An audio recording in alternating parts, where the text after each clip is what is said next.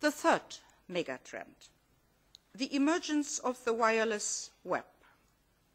Already today, applications of wireless technology are a major driving of economic value in our European economy. They are estimated of roughly €250 billion, which means 2 to 3% of the GDP, and these numbers are rising. Wireless is a lighthouse of European technological leadership also. Only one figure, next year there are going to be 5 billion mobile handsets worldwide, 3/4 of the planet's population. And this is an unprecedented development, exceeding the diffusion rates of technologies such as television or even pen and paper, and not only in terms of penetration and use, but also in terms of speed of take-up. We are currently confronted with a once-in-a-generation opportunity to make sure that Europe promotes and leads the next phase of wireless technology, which will be the transition from voice and short text services to the wireless web. And this is not futurology, ladies and gentlemen. Already today, all network infrastructures that are being built are internet enabled. The current generation of smartphones and the next generation of low-cost handsets have at least some internet capacity. And in the years to follow, most handsets and all networks we will build offer true wireless broadband, as well as RFID readers, which is another development very high on the agenda, as well as location-based technologies or near-field communication capacities. Now, what will be the result of this? The result will be an explosion of new applications, limited only by the limitation of our imagination. I can cite all the examples you want, industrial, commercial applications in the supply chain, nomadic services for mobile workers, remote environmental monitor, disaster and security systems that save lives, health and education services, and all this in addition to the traditional use of communication and entertainment. There are two crucial triggers for the wireless web. The first one is that the transition has to be on an open platform for mobile services. You know that today's GSM and 3G platforms are closed, and operators are only now starting to realise that creating these walled gardens does not work, because it leads to a fragmentation of the market and into micronets instead of unleashing the global brain of the internet. And second, we must also make sure that the spectrum will be released from the digital switch off in television, and that it will be optimised for Europe's future. Here we are speaking, of course, of the so-called digital dividend. That means, first, sufficiently large blocks of spectrum should be released to allow high-speed internet services over wireless.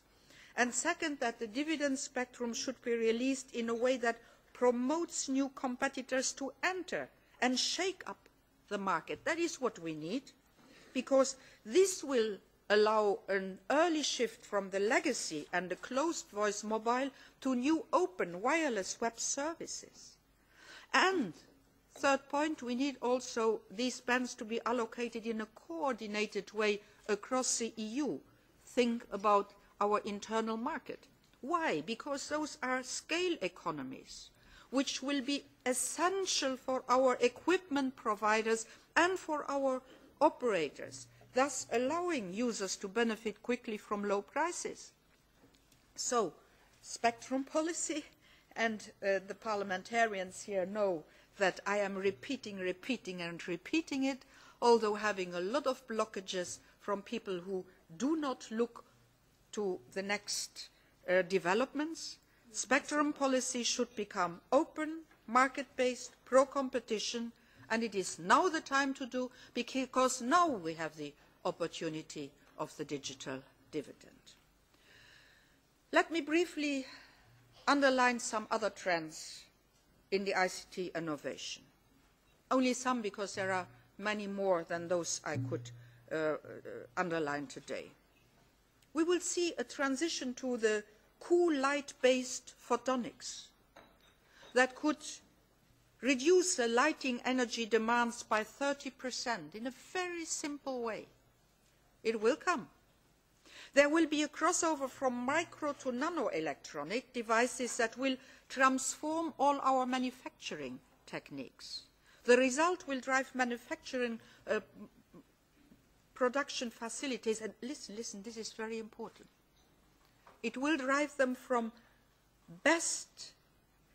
cheapest muscle power of today to best brain power tomorrow. And that is a chance for Europe in a globalized world. Another example, cars that communicate between each other and between the roads and the cars could dramatically reduce the number of accidents and the levels of travel congestion. The list could go on, but allow me not to enumerate everything. Allow me to come now to the policy.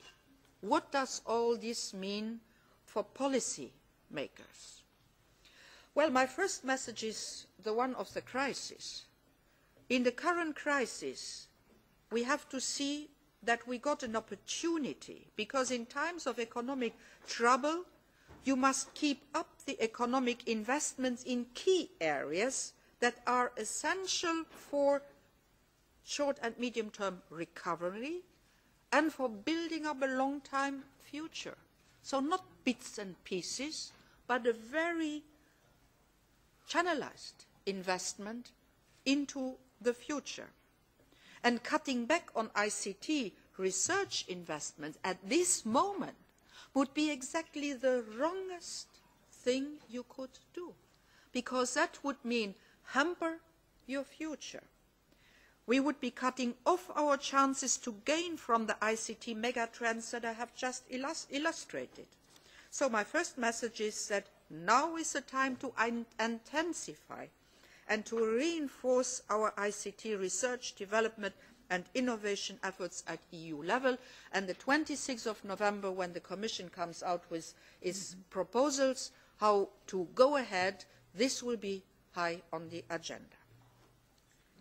Second, we need to learn the lesson that Europe is only strong when it acts together. We cannot reap economies of scale in research, in commercialisation, when we go local.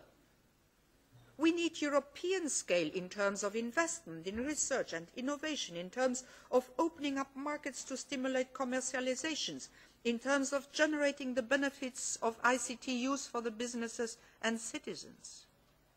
Remember that we have the talent. We invented the GSM, the ADSL that gives us most of the broadband today, the MP3, the Linux open source operating in the World Wide Web itself. We have world-beating industry in telecommunication equipment, services, embedded computing system, business software, photonics, industrial robotics. And 32% of global ICT demand, Europe is the world's largest ICT market also. But we are fragmenting all these efforts into subcritical national efforts in research and market rollout, and we are losing the whole thing. And that is why I give you another figure. I haven't written it down now. But although we are 33% of the world market, we are only getting out 22% of the output to the world markets. Here we got it wrong, and that is because of fragmentation. And that is exactly the reason why I have presented a shift in the way, for instance, we are doing research in order to overpass the fragmentation. I just want to quote the two first joint technology initiatives, the one on embedded systems and the other one on nanoelectronics. where we try to get rid of the bits and pieces and putting big industry, small industry, start up and university researchers on one platform and getting the money together, industrial money, individual member states and European money. We have €3 billion now for each of these jetties, and I believe that this is the way to proceed and not the balkanisation.